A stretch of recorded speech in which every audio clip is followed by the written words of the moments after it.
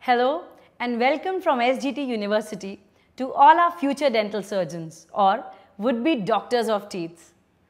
I am Dr. Radhika from the Department of Oral Pathology, Faculty of Dental Sciences, SGT University. I am sure you all future doctors of teeth might have definitely wondered at least once in your lifetime that after all, when, where and how do teeth develop? From where do they suddenly come in the baby's mouth? And then the baby wants to bite almost anything and everything he gets. Understanding a subject becomes easier if we try to learn it inside out.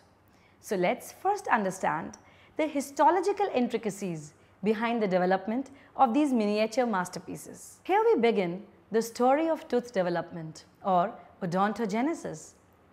Tooth development begins in the mother's womb when the mother is 5 weeks pregnant or the embryo is 5 weeks old. Some ectodermal cells show condensation to form two band-like structures in the region of the upper and the lower dental arches.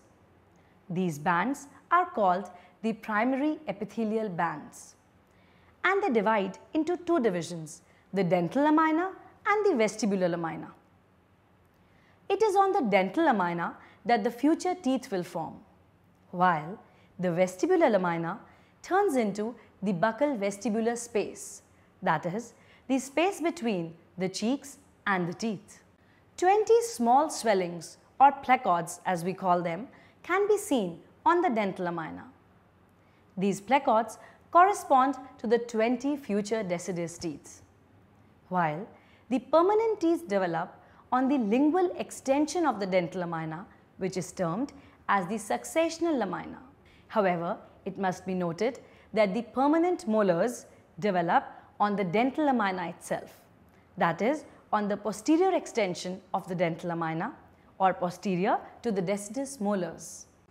These placods now start proliferating into the underlying ectomesenchyme and assume the shape of a bud. This bud is actually the enamel organ, which will eventually give rise to enamel of the tooth. Tooth development, though a continuous process, but has been divided into 3 stages: the bud stage, the cap stage and the bell stage. These stages have been named after the shape which the enamel organ assumes in each stage. The enamel organ will form the enamel. The underlying ectomesenchymal cells condense to form the dental papilla, and the dental papilla will eventually form the dentine and the pulp, while the cells surrounding the enamel organ and the dental papilla constitute the dental sac. The dental sac will form the cementum, periodontal ligament and the bone. So, the enamel organ, the dental papilla and the dental sac together form the tooth germ. Let us now begin understanding this tooth development with the 3 stages. The first stage is the bud stage. In the bud stage, as we just discussed, the enamel organ assumes the shape of a bud, and this bud contains peripherally located low columnar cells, while centrally located polygonal cells.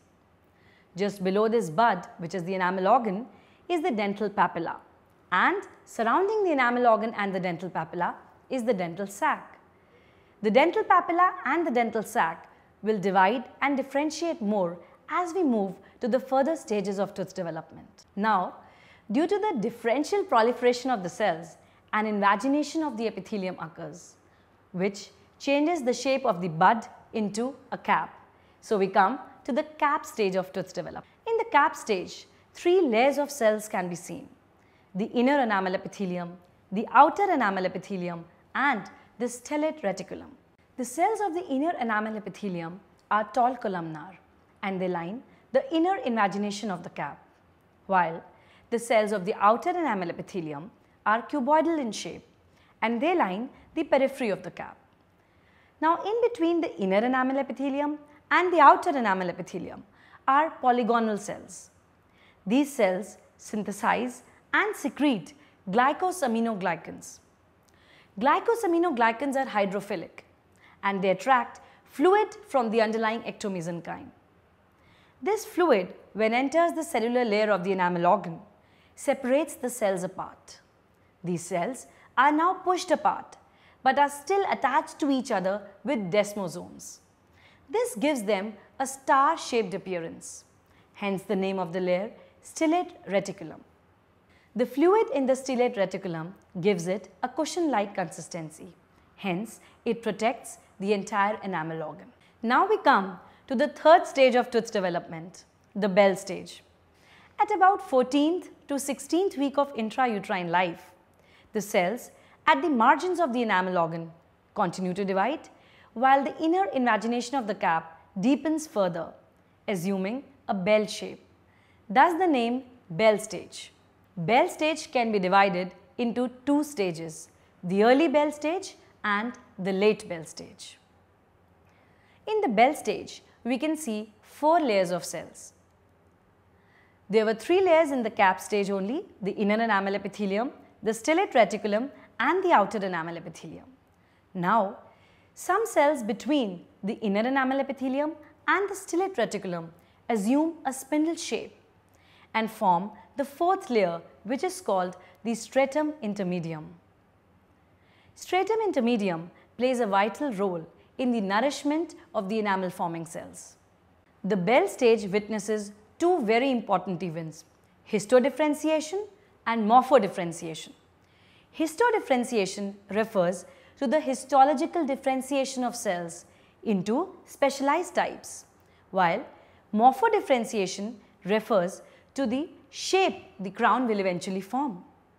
Now, the cells of the inner enamel epithelium send signals and secretes growth factors to the underlying ectomesenchymal cells. As a result, the cells of the dental papilla now differentiate into odontoblasts. These odontoblasts then lay dentine, after which they send signals to the inner enamel epithelium cells. The odontoblasts now secrete dentine and in turn induce the cells of the inner enamel epithelium to differentiate into ameloblasts, while ameloblasts will now secrete enamel. Thus, enamel can only be secreted once the first layer of dentine has been laid down. And this whole process is called reciprocal induction. Now we come to the late Bell stage. This stage can be witnessed when the embryo is 18 to 20 weeks old. During this stage, the incremental deposition of the enamel and the dentine takes place. First of all, the organic matrix is deposited and then the mineralization process continues. This is how the entire crown is made. Hence, we saw the stages of tooth development which eventually led to the formation of the crown. I hope we all have understood the process of odontogenesis. See you next time. Till then, keep learning, keep growing. Thank you and all the best.